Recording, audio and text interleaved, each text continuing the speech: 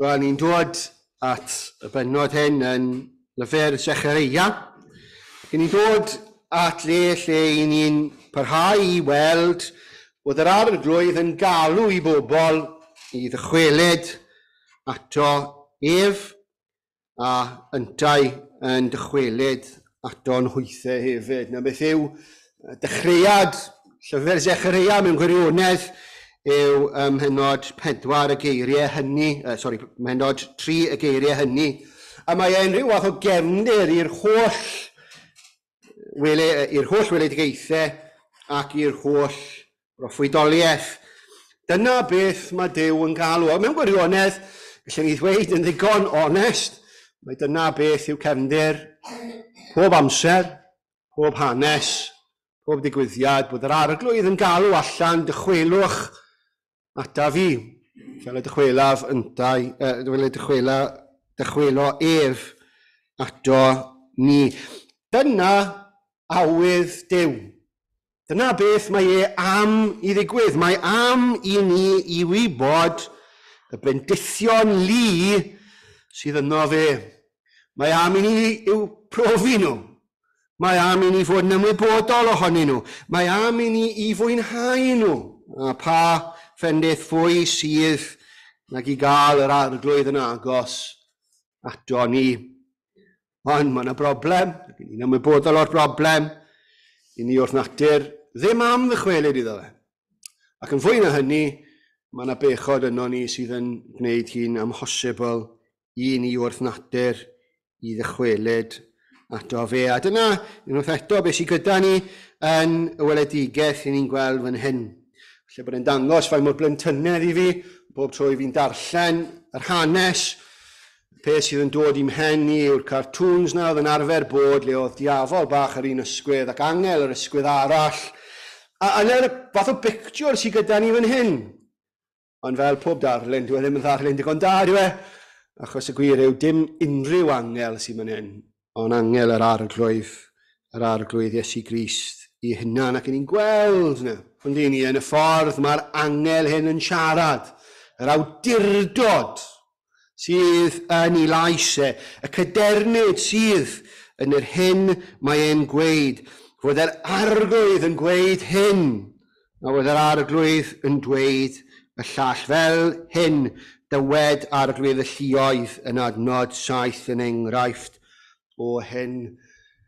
Dyma Dduw fan hyn a Diafol a llall. Wel, mae gennym ni 3 cymeriad mewn dosau.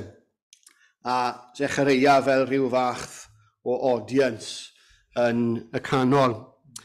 3 cymeriad, yn eitha clir yn dyn nhw. Yr un cyntaf sydd gyda ni yw Joshua. Joshua, yr arch Offeiriad. Mae e'n berson real. Mae e'n adnabyddus mewn hanes ac yn sicr yn adnabyddus i'r rhai oedd o gwmpas adeg Sechareia. Mae'n cael ei grybwyll yn Hagai penod 1, adnod 1, hefyd yn Ezra ac yn llyfr Nehemia hefyd. Yn un o blant y geisglyd. Ac eto gyda fe swydd fel archoffeiriad Duw. Job yn anodd i wneud i archoffeiriad, i archoffeiriadu, pan dyw e ddim mynd ma'n yn agos at demo. Bach yn obsolete fel job yn dyw e. Ond na beth oedd e? Oedd e'n archoffeiriad. Ac yn ni'n gweld nawr gyda'r bobl wedi dod nôl o'r geithglyd bod na fodd unwaith eto i addoli Duw. A dyna lle ni'n ffindo Joshua mewn gwirionedd bod e yno ger bron angel yr arglwydd. Bod e yno yn agosau at bresenoldeb Duw. Wel, lle oedd Duw yn bresennol? Wel, yn y dema. Yn y lle sanctaidd i olaf. Dyna lle oedd e, a dyna lle dyle'r archoffeiriad fod, yn nid e? Yw yn y dema. Wrth i waith, yn paratoi ac yn gwneud yr hyn mae Duw wedi gorchymyn iddo fe wneud. Yna lle mae e? Ond mae'n ffili yn diwe. Achos beth sy'n ni'n gweld yw y disgrifiad sydd yn wir am Joshua yw bod e mewn dillad bydron. Os chi wedi darllen Leviticus yn ddiweddar, neu Exodus am hynny. Chi'n gwybod yn iawn, dim lle gyda'r arch Offeiriad i fod mewn dillad bydran. Oedd e'n goffa bod yn lan. Oedd e'n goffa bod yn berffaith lan i ddod ger y bron Duw. Pam? Wel, achos bod Duw yn gwbl lan. A bod rhaid felly i ninnau hefyd fod yn lan ger i fron yn sanctaeth, yn gyfiawn. A doedd e ddim. Ac eto beth ni'n clywed yw fod yntau yn ei ddillad bydron yn sefyll yng ngwydd yr angel. Chi drigaredd? Chi drigaredd bod y dyn hyn ddim yn addas, bod swydd fawr bwysig gyda fe, oedd e'n methu i lanw, a bod angel yr arglwydd dal yn agos ato fe. Hwnnw wedi wneud rhyfeddol faint mor digarog yw ein Duw ni i ni. Wel, pwy arall sydd yma gyda ni? Wel, i ni'n cael gwybod bod Satan yma, a bod e'n sefyll ar ei ddeheulaw Joshua, felly, a'i fod e'n ei wrthwynebu bod e'n gwthio yn ei erbyn bod e'n ceisio tynnu arno fe. Ceisio dweud wrth Dduw bod y dyn hyn ddim yn addas i fod yna. Job yn rwydd gyda fe, nag oedd e? Job yn rwydd. Oedd ddim eisiau gweithio'n galed iawn i weld bod Joshua ddim yn addas i fod yna. A gyd oedd eisiau gwneud oedd disgwyl ar y dillad. Oedd e'n amlwg. Oedd y digon ni mor glir amdano fe. Falle bod ni'n gwneud job yn well o guddio'n pechodau ni. Falle bod yn dillad ni yn disgwyl yn weddol didi, a fel arfer oedd ei syl ma'n wenu di nhw. Sunday best, yma. Yn y gwir yw, ni'n ymwybodol iawn bod yr hyn sydd yn wir amdano ni ddim yn ddigon da. Bod ni yn dod hyd yn oed i di cwrdd i addoli Duw, a bod ni hyd yn oed wedi gwneud pob ymdrech i baratoi'n hunain, bod ni wedi dod a bod ni wedi bod yn gweddio, bod ni wedi bod yn myfyrio, bod ni wedi bod yn edrych ar yr arglwydd i siarad gyda ni. Ni'n gwybod wrth groesi'r trothwy, ni dal ddim yn. Ni dal ddim yn heiddi dod ger bron Duw. Bod ni dal ddim yn heiddi cael help Duw. A dwi'n ddim yn cymryd lot oddi wrth y diafol i gonfinso ni hwnna. Achos chi'n gwybod beth mae'n wir. Mae'n wir. Ond pwrpas y diafol wrth i wneud yw i'n tynnu ni oddi wrth Duw. Beth oedd e'n ceisio wneud i Joshua yn hyn oedd rhoi ofan iddo fe. Fel bod e'n gadrew di. Nôl gadrew di yn ei ddillad bydron. Nôl gadre i grio falle yn ei goffi. I wylo yn ei de. Ac i fod yn chwerw. Ac yn drist, ac yn bell oddi wrth Dduw sydd wedi gorchymyn iddo fe. Dychwela ata fi. Fel y dychwela unnau i tithau. A dyna beth yw pwrpas y diafol yn hyn. Tynnu. Cadw ni oddi wrth Dduw. A trystwch yw bod e'n job yn rwydd iddo fer am fwy ar amser. Mae'n rhyfeddol faint o bobl sydd yn dweud i bod nhw'n Gristnogion ond ddim yn dod i di cwrdd. Gwybod bod yna rhai sydd yn methu ac yn deisef, a mae yna gryn dipyn sydd gyda'r moddion i gyrraedd cwrdd ac i fod mewn cwrdd, ond sydd yn gwrthod dod. Pam? Be sydd yn dal nhw'n ôl o fod dan sain moddion gras? Be sydd yn cadw nhw oddi wrth fod ger bron Duw sydd yn galw nhw'n agos? Wel, pechod, eogrwydd, tristwch, ofn. A mae'r holl bethau hyn i gyd mewn gwirionedd yn wir amdano ni gyd. Dylai'r teimladau yna fod yn deimladw i bob un ohono ni, ar bob adeg. Achos does na dim un pwynt yn bywydau ni lle nag i ni fel hyn. Cyfiawnderen ni fel mae'r ysgrythur yn gywir yn dweud fel bratiau budrion. Pa o beth. Pa o beth. Ac eto, llawenydd mwyaf yn y darlun hyn yw bod ni'n gweld bod angel yr arglwydd yna. A'r gwir yw, mae'n hyfryd fel mae'n cael ei ysgrifennu, bod Joshua ger bron angel yr arglwydd, a bod y diafol ar ei ysgwydd e. Ni'n gweud am y darlun sydd gyda fi'n ymhen pan fi'n ddarllen y stori hyn, yr hanes hyn, bod yni'r syniad hyn o diafol ar un ysgwydd ac angel ar ysgwydd arall, fel bod yna rhyw gydbwysedd. Does dim cydbwysedd. Mae'r arglwydd ar y blaen. Mae'r arglwydd wastad ar y blaen. Fe yw Duw. Fe yw'r un sydd gyda'r holl awdurdod, yr holl nerth, yr holl allu, yr holl wybodaeth, pob peth. Mae'n wir amdano fe. Ac wrth i fe edrych, mae Joshua dan i'w durdod e. Mae'r diafol hefyd dan i'w durdod e. Dim ond cyn belled gall y diafol fynd. Meddwl am Job yn dyn ni.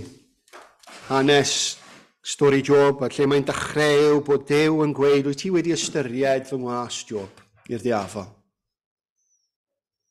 A mae e'n gofyn wedyn am ganiatad i wneud rhai pethau. I dynnu arno fe. I geisio prof i'r arglwydd yn anghywir. Fod Job yn wir yn pwyso arno fe. A dyna beth sydd yn i weld yn digwydd yn fan hyn. Mae'r diafol yna yn ceisio profi i'r arglwydd yn anghywir am Joshua. Ceisio profi Joshua yn anghywir am Dduw hefyd. Mae rai gweud hynny. Mae'r diafol wastad yn ceisio dangos i ni bod Duw ddim yn eirwyr, bod Duw ddim yn gyfiawn, bod Duw ddim yn iawn ym mhob peth mae e'n neud. Ac eto, dyna lle mae e, ger y bron Duw. Mae'n sefyll yna, yn ei fratiau bydron. Mae'n sefyll yna ger bron Duw dylai wthio fe i ffwrdd. Dylai ddistriwio fe, dylai farnu fe. Dylai ddanfod e'n nôl i'r geithglyd. Ond dyw e ddim. Mae'n ei galw fe nôl gyda phobl Jerusalem gyda fe. Nôl i wlad yr Iddewyd. Nôl i le o mae Duw am iddo fe fod. Wel, beth sydd yn cael ei ddweud?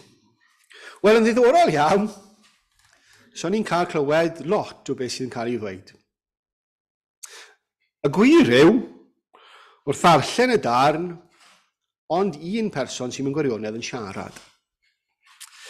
Mae'n amlwg bod Satan yn llefaru ac yn gwrthwynebu, p'un bod e'n eiriol neu beidio, mae e'n ymweithio ac yn ceisio cael gafel ar Joshua i dynnu i sicrwydd e oddi wrtho fe, i dynnu i hyder oddi wrtho fe.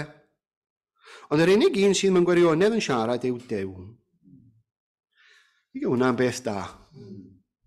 Ger bron Duw, pwy all siarad? Mae'n amlwg yn fan hyn bod Joshua methu gweud dim byd. Beth lle weid?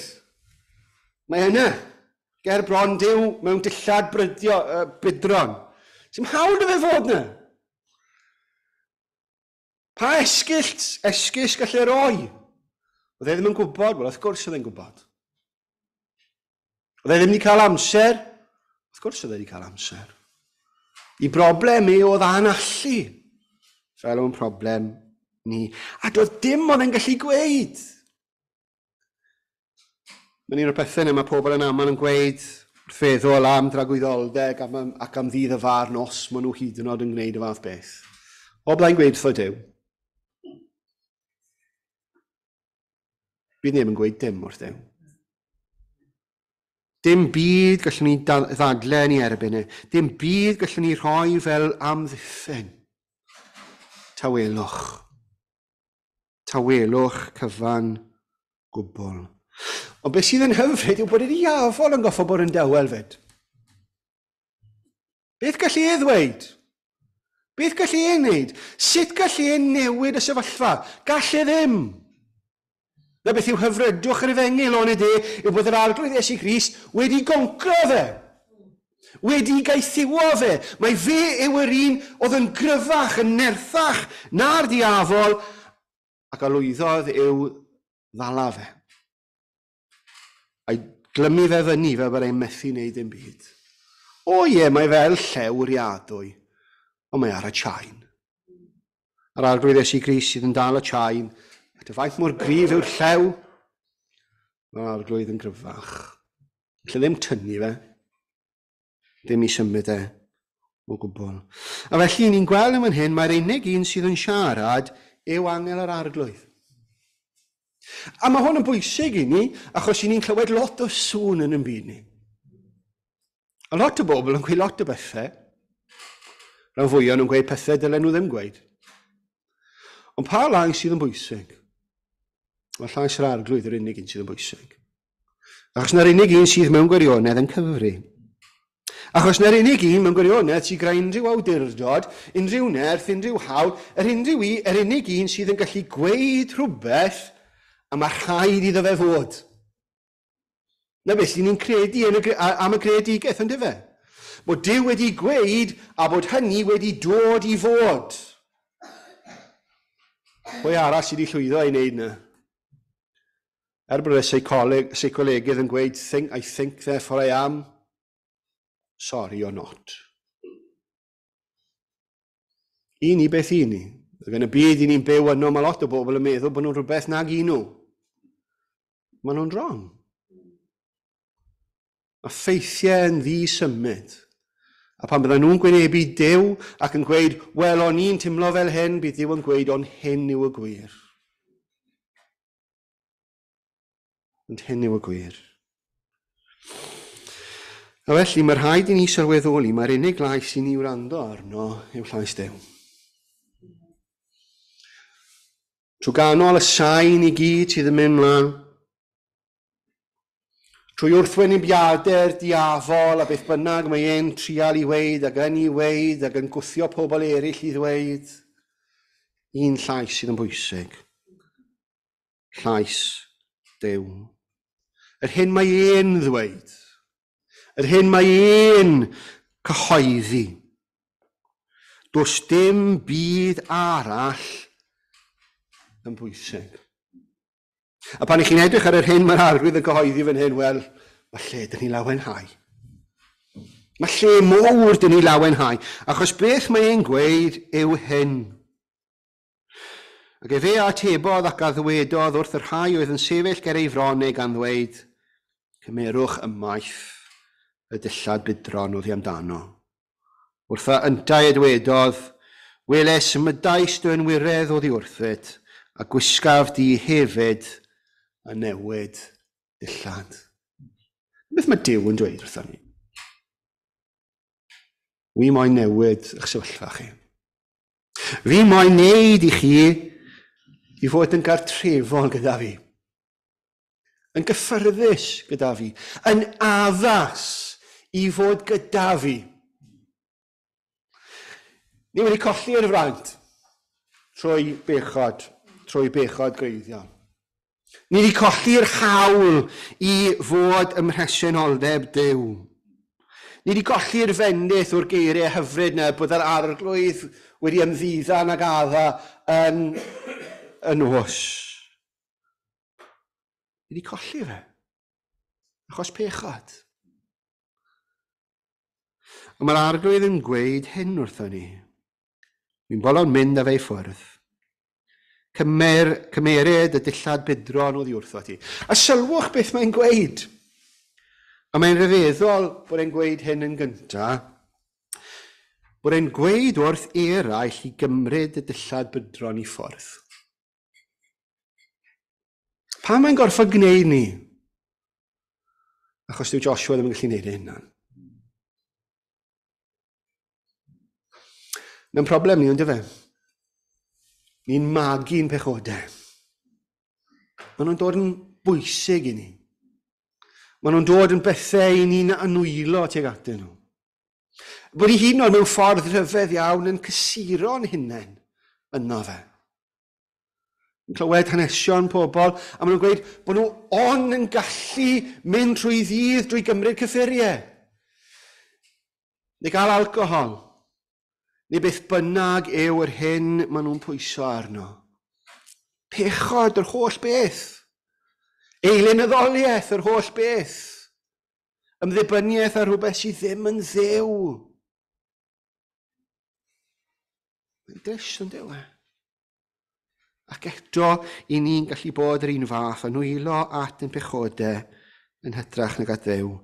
Ac i ni'n methu tynnu nhw ffwrdd. Mae rhaid i ddew ymyrryd. Mae rhaid i ddew ymwneud. Rhaid i rhywun arall ddod i dynnu nhw ffwrdd. I gymryd nhw i ffwrdd.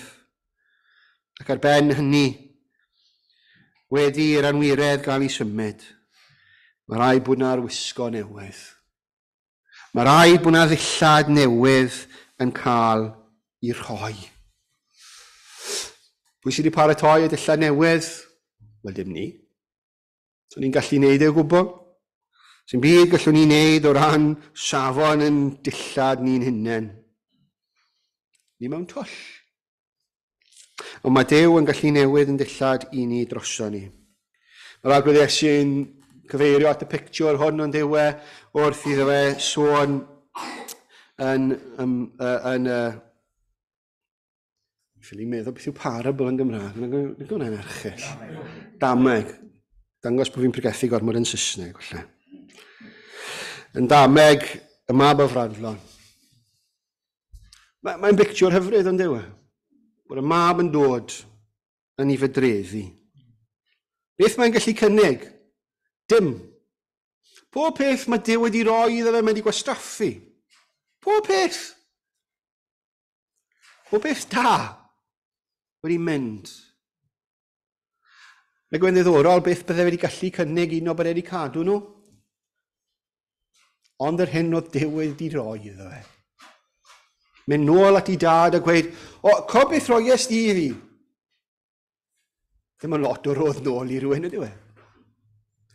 Ond beth mae y mab Fradlon yn neud, yw dod a dweud, pob peth ti wedi roi wedi colli. Beth mae'r tad yn gweud? Wel, mae'n ymaflyd yno fe gweud, wel, ti'n nôl. Ti wedi dychwelyd ata i. Beth na'i wneud? Wel, fi'n mynd i ddychwelyd i ti. Chwelyd i ti pob peth ti wedi golli. Darwisgo di beth? Fel gwas? Na, fel mab. Arwisgo fe fel un oedd yn annwyl iawn iddo fe. Mae'n hyfryd yn dewe. Ond mae'r hanes yn mynd mlaen am hyn, achos nid dim ond cael ei arwisgo mae e fel mab. Mae hynny'n ddigon o beth yn dewe. I arwisgo mewn dillad crand hyfryd, glân, yn yr oglin beraeth. Ond mae'n cael meitr wedi rhoi ar ei ben fyd. Beth oedd pwrpas meitr? Wel, yr offeiriad oedd yn gwisgo e. Mae'n hyfryd. Mae'n cael swydd lle yn hi yr arglwydd. Ac ni'n cael yn disgrifio ond i ni gyda yr apostol fel plant o dyn, ond fel offeiriad yr arglwydd hefyd. Ni'n cael y lle hynny. I ni'n cael hynny i rhoi i ni. A beth mae'r angel yn gweud wrth Joshua wedi hyn? Wel, na ni wedi sorto. Cario ymlaen, na beth bynnag ti moyn. Fyna dy hynna nôl yn y bydreddi to. Na. Beth mae'n gweud yw rhodian fy ffyrdd. Rhodian fy ffyrdd. Chi'n gweld, mae'r Efengil yn rhagorol. Mae'n trawsnewid ni mewn ffordd anghredadwy. Ond mae'n dod â goblygiadau hefyd. Mae Duw wedi gwneud gymaint drosto ni. Mae'n galw i ni felly rhodio yn yr hyn mae e wedi'n ail wneud ni i. I gerdded fel fe. I gerdded yn ei ffordd e. I gadw i orchmynion e. I ddilyn i ffordd e. I fod yn enghreifftiau, ddarluniau ohono fe yn ein byd ni. Nawr ni'n derbyn ac ni'n gwybod bod y gwirioneddau am ein byd ni ag effaith pechod arno ni'n parhau. Ni'n derbyn na. Ond ni'n cael ysbryd i'w rhoi yn ein calonnau ni hefyd. Ysbryd sydd yn unerthu ni i rodio fel hyn. I gerdded yn y ffordd hyn. Achos chi'n gweld, nid awydd yr arglwydd yw i jyst achub un person. Nid i awydd yw i symud un pentewyn o'r tân. Ond i symud niferoedd. Achos chi'n gweld wrth i'r hanes fynd mlaen yn fan hyn, i ni'n gweld ym mhennod 9, medd arglwydd y lluoedd, a mi a symudaf ymaith anwiredd y tir hwnnw mewn un diwrnod. Dim un person sydd yn byw mewn tir. Mae nifer yn. Ac yn hynny gallech chi ddweud fod Joshua yn enghraifft ac yn pictiwr o bobl yr arglwydd full stop. Bod ei moyn dweud wrth bobl eraill, bod e'n gallu newid nhw mewn dydd. Ac yn ni'n cael y disgrifiad hyfryd mewn dydd, ac ar ddydd nath e newid popeth. Wel, mewn gwirionedd, mewn cwpl o oriau. Ddim eisiau dydd un o'n arno fe. Na nerth yn dew ni. Achos ar un dydd, dath y blyguren. Sefyll a chymeryd arno fe bechodau y bobl. I bobl ef. A sefyll a cael ei rhoi ar groesbren mewn teirawr o dywyllwch. Cymeryd tragwyddoldeb o uffern dros bobl. Dyna hyfrydwch a rhyfeddod yr efengil sydd gyda ni. Fod Duw wedi wneud ei gyd mewn un diwrnod. A bod yr iachawdwriaeth yn ddigon i ni, ond yn ddigon i bawb arall hefyd. A beth bynnag mae'r byd yn gweud, beth bynnag mae'r diafol yn gweud, mae Duw wedi gweud. So wfti'r lot ohonyn nhw. Os mae e wedi gweud, dyna beth dylen ni wneud. Ac felly, mae yna waith gyda ni wneud yn dos e. I rodio yn ffyrdd yr arglwydd. I gadw'n hunain yn lan, gadw'n hunain yn bir, i gadw'n hunain yn y ffordd mae Duw wedi'n rhyfeddol iawn yn trawsnewid ni fod. Wel, diolch am yr iachawdwriaeth. A diolch am y newid sydd yn gallu bod i ni, rhai sydd yn anheilwng, yn anaddas, i gael yn gwneud yn blant ac yn offeiriad i Dduw. Amen.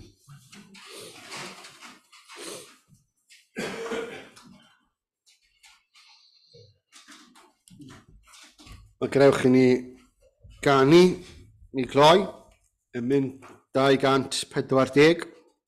O gariad, yn feidrol ei faint. Llwch mor anheilwg yn cael y fath fraint. Cael heddwch cydwybod i chlirio trwy'r gwaed, a chorff y farwolaeth, sef pechod dan draed. 240.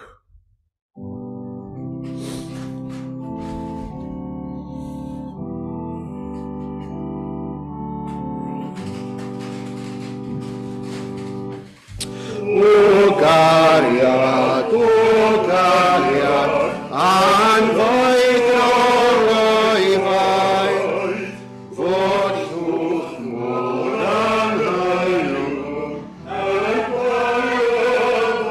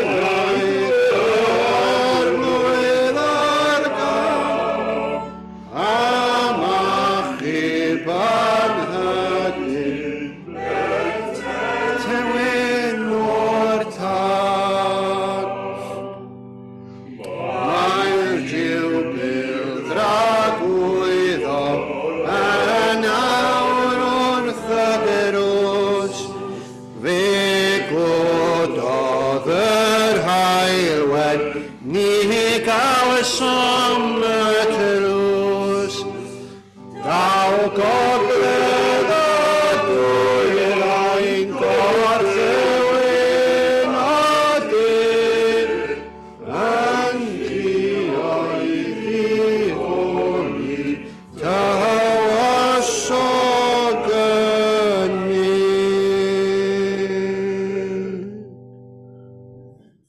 O Dduw Dad, I ni yn diolch I ti am y gras rhyfeddol hynny. Ti wedi dangos I ni yn y thrwy'r arglwydd Iesu Grist, bod ti'n gwneud ni rhai anghyfiawn I fod yn gyfiawn trwyddo ef. Ni'n diolch I ti am y cariad rhyfeddol hynny, yn gosest I ni wrth wneud hyn, rhai a oedd yn elynion I ti, bod ti wedi trefnu'r fath iachawdwriaeth.